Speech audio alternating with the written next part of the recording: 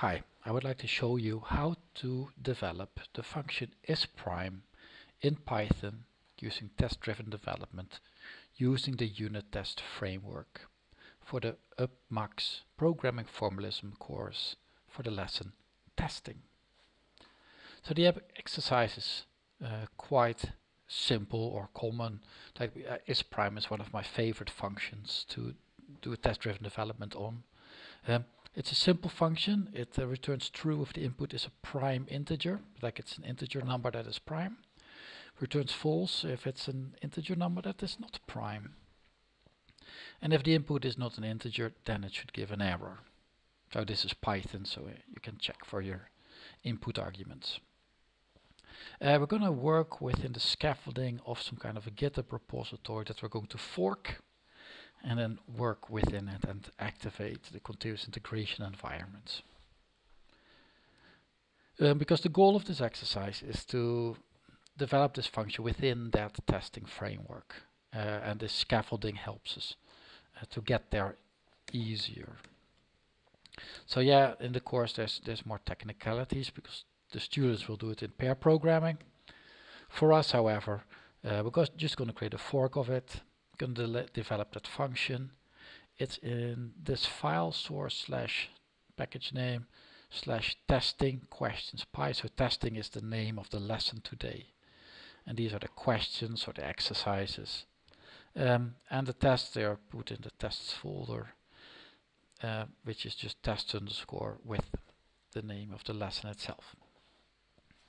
We're also going to modify, after that we're going to modify the readme to replace the Richard Bilderbeek, which is the current owner of that repository, by our own username. And as a bonus, we're going to make all those tests pass. So let's get going. So first step, we're going to create a fork. So I copy this URL. I already have it here. I click on fork. And as an owner, I'm going to use dgog. Whatever that means, it's okay. It's just not Richard Bilderbeek. It should be something else. So now it's forking the repository. So you can still see the original owner of the repository. This is me now.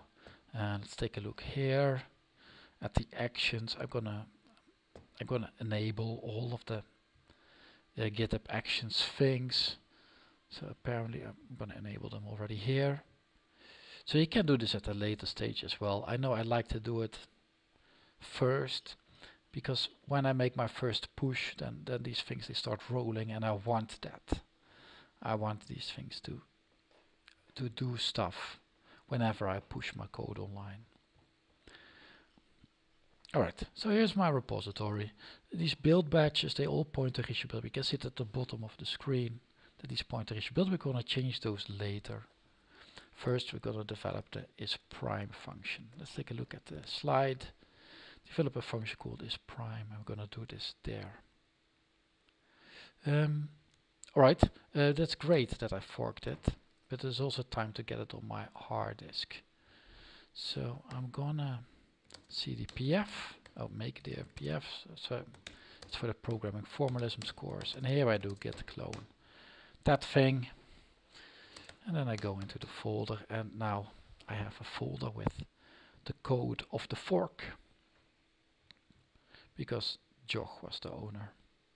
Now it's time to use Visual Studio Code. It's my favorite editor. You can pick your own, it's all okay. Whatever this is, I'm gonna close it now. And I'm gonna open the new folder of our beautiful new code. Programming formalisms, there it is. So, and there's, yes, I trust the authors, because that is me. So let's take a look at this slide. We're gonna take a look at, because the slide tells us that here are where the questions are, where we have to develop isPrime, and here are the tests where we are going to develop isPrime. So I'll just open up those two. So let's first start with this one. Source. Testing questions, alright. Yeah, testing is the lesson. Oh, nice. Alright, so it's here. So at the top there's an example function is 0. That's nice. So we can have a bit of an idea how to write functions again. And then here is our exercise. Let's take a look at the tests. So the tests are test/test testing questions, are beautiful, consistent naming there. Test testing questions. And they supply a function called the tests for is0. Alright, this is great. So we're gonna develop this function is prime. This will be easy. We just copy paste this stuff. Test is prime, and our first test will be if the thing has documentation. Well, I haven't written it yet, so that will fail. I like alphabet here, so I'm gonna put this on alphabet.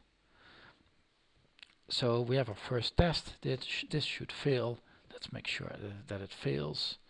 So I'm going to configure the Python tests. We're going to use the unittest standard Python framework. The tests are in the tests folder, and all the files start with test underscore. So that means the thing can now theoretically run. Let's take a look, because it doesn't appear to be it doesn't appear to be the truth yet. So why doesn't the thing not run? Is prime? Because the function is prime doesn't exist at all. Alright, let's make some scaffolding for that as well. Testing questions there. Let's make it. Pop, pop, pop, pop. I'm gonna make it minimally. Let's make a minimal test. Is prime. Determine x is an integer that is prime. If x is an integer that is prime. Oh, I like more like this. Return true if x is an integer that is prime. Return false if x is an integer that is not prime. Raises type error if x is not an integer. Alright, so also these are the things that I will test. I think this makes sense in English. We're going to make this come true in Python. Let's see if we can now run our tests. So here we have testing questions. And we're just going to run all of them, see what happens. Bam. So testing questions, I can now even click here to run only these. And these passed, yeah, because I wrote is prime. So next test, and I like to first do this thing with the type error. I feel it makes sense to make this as a first test. So if I call is prime with the text I am a string, I expect it to raise a type error. So let's make sure that the code breaks. Oh, beautiful! The code breaks. When I remove this, I know what's wrong.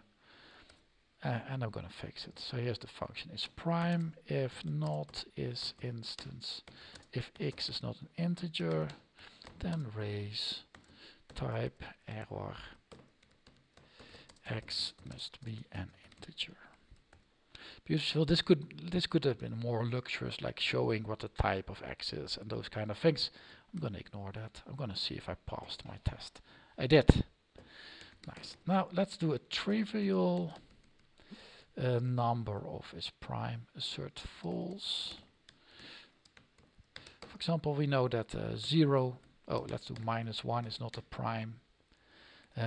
Actually, we know that -1, 0, and 1, those are all not primes by definition. And I do all these three tests in one go. If x is less than 2, return false, else return true. Alright, I'll comment these out for a bit because I first need to prove that this fails. So let's run it. Let's run the thing. Let's remove the breakpoint. Let's run the thing. You should. It doesn't return anything yet. Alright. What if you just put return true just to have something? Yeah, alright, so this fails now. So what it did until now, it returns the num type or something. But now it nicely fails. And here we're gonna fix it. If it's less than 2, then beautiful. Now we're gonna add our first prime. If is true is prime. So 2 should be prime. Well, this test will pass because, well, if it's less than 2, it will be false, else it will be true. So we need our first non-prime for the tests to fail. So for example, 4 is not a prime, it's dividable by 2. And now it's time to get the for loops out. For I in range from 2 to x. I don't care about optimization now. If I modulo, if x modulo I equals 0, return false, else return true. So this is just checking if it's a proper divisor. Note, I just use x. I could also use half x or the square root of x plus 1. That's a mini optimization. I don't care at the moment. Let's see if it passed. This passes. All right. So I predict now I cannot make this test fail anymore. I can add 1. Let's do a non-prime. That's also very big, like 25 or something. 25 is not a prime. Alright, so I can't make this test fail anymore. That's great. So I'm now more or less done developing it. Git status, git add, git commit developed is prime. Note that every cycle I did, I didn't push to the GitHub repository. So all these things will come in one go. That is okay for now. But if you're in a pair, then it's good to for example, change driver and navigator every time you've switched, every time you've done a TDD cycle. Alright, so the next thing is to modify the README to replace reachability by your own username. So let's do that. Well, I just use mousepad README and I look for the word reachability and I replace it by jog in all documents, including this one. There's only one. Save, done. Git add, git commit, replace reachability by jog. You could also say in README. I feel it's a bit redundant, but go ahead if you feel you need to. So we now did the exercise. We did a good job. So you could say, hey, I'm done now. What I'm going to do, however, is I'm going to make all the tests pass. So let's take a look. So there are 2 tests that don't pass. One is the linter, so that's rough. Rough is a linter. It checks our style, and this is the code coverage. Let's take a look what rough has to say about our style. You just click on it, you click on that thing, and it will take you to the problem. And here are some suggestions. The cool thing is I can fix this myself by hand, but instead what I'm gonna do, I'm gonna let rough fix it. So you can just do rough dot. If you installed rough, I think it's pip install rough, then you get this. But you can also do rough fix. And so now rough fixed, well, most of those things. So now I only need to take a look at the last one. Well, so we have a magic value in this line. Well, let's take a look, mousepad that file, and take a look at line 54. 54. So that's a number 2. Let's call this lowest prime is 2. And here, so we've replaced a magic variable. That's very friendly of rough to remind us that we should never do that. Git add, git commit, fix style. I could push this now. Instead, what I'm going to do, I assume I fixed this because if I do rough dot, I see no problems anymore. Let's take a look at the other problem, because that's measuring the code coverage, and that's because that thing needs to be activated. So it says, well, all nice and dandy, but we can't upload it. To fix that, go to codeconf.io. That's the thing I use. I'm gonna log in for all repositories. And I want to log in as /Richard Bilderbeek. Let's see if I can do that.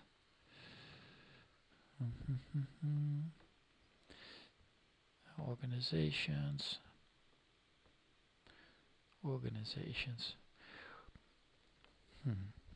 So the problem is that it needs to have.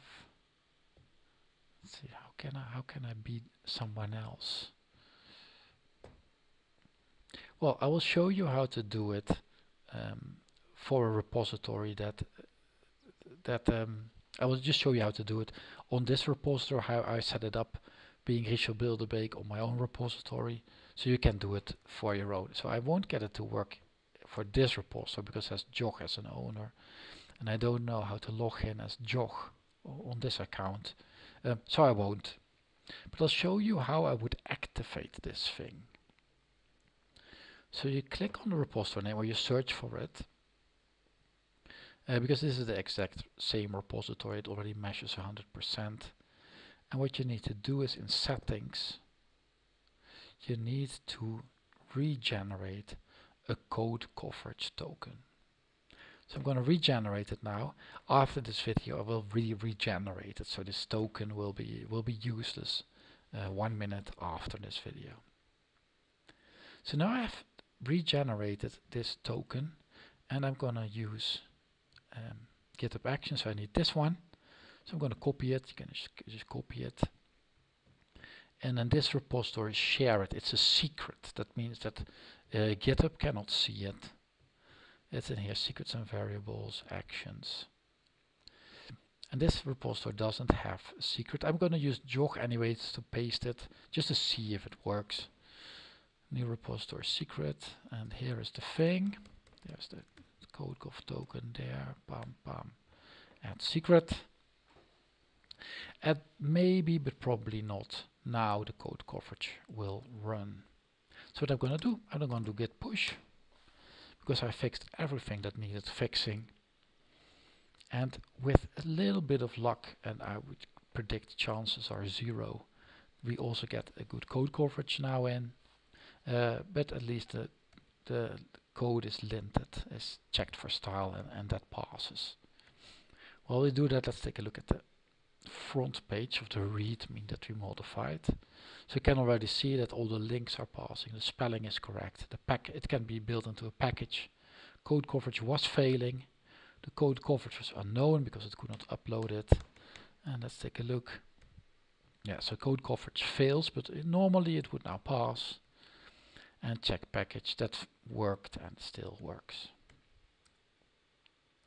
So that concludes this video, in which I've showed how to develop the function isPrime in Python using test-driven development in the unittest framework by creating a fork of this repository.